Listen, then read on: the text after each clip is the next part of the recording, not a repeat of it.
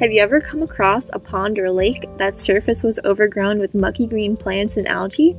If so, you might have seen some of the symptoms of a eutrophic water body.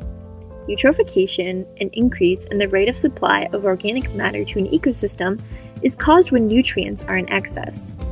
Eutrophication is a big issue in Florida. Fish kills, blue-green algae blooms, and dead zones are some of the problems caused by this phenomenon that you might have heard about in the news. Eutrophication can be natural or human-caused. Cultural or human-caused eutrophication starts when certain forms of nutrients like phosphorus or nitrogen are transported to a water body by human activities. Nutrients like nitrogen and phosphorus can often be found in fertilizers, sewage and wastewater, and even household products like detergents and soaps.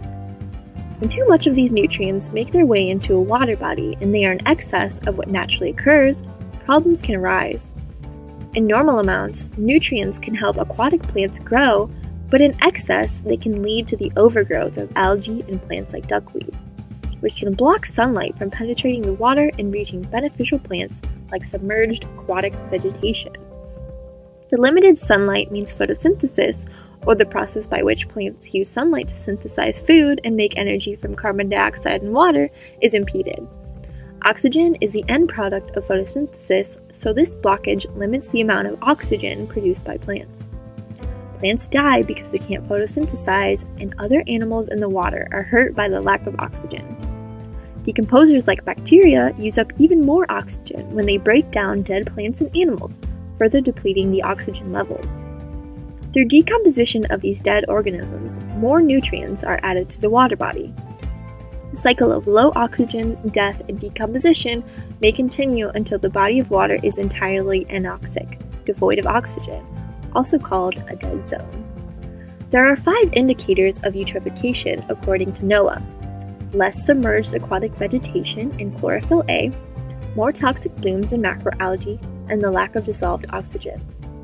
Eutrophication can happen in any body of water, including ponds or small lakes, or even in the ocean. In the ocean, anoxic areas are sometimes called dead zones. The dead zone in the Gulf of Mexico is one of the world's largest. Fish can often swim and move out of these low oxygen zones, but for sessile organisms like corals or sponges, which aren't mobile, they are more heavily impacted. As I mentioned earlier, not all eutrophication is man-made. Many of Florida's waterways are naturally eutrophic because they're shallow and highly productive, meaning they produce a lot of energy and nutrients naturally. In addition, it is hard to pinpoint exactly where nutrients come from.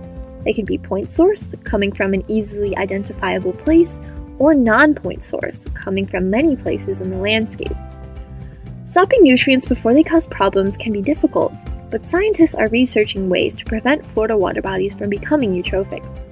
For example, because Florida's water table is so high, faulty septic systems can leak waste rich in nutrients into Florida's groundwater, leading to nutrient pollution. Recent legislation in the state has looked at finding alternatives to septic systems. Many farmers in Florida are also working on using best management practices to stop excess nutrients from fertilizers or livestock from reaching waterways, such as applying proper amounts of fertilizer at the right times of year and planting cover crops to reduce erosion and runoff. You can have an impact on reducing nutrient pollution too. Solutions include fertilizing your lawn or home garden responsibly, planting native plants that soak up nitrogen, phosphorus, and stormwater, using a commercial car wash instead of doing it yourself to stop these nutrients from reaching storm drains, and always picking up your pet's waste, which can contain many of these nutrients.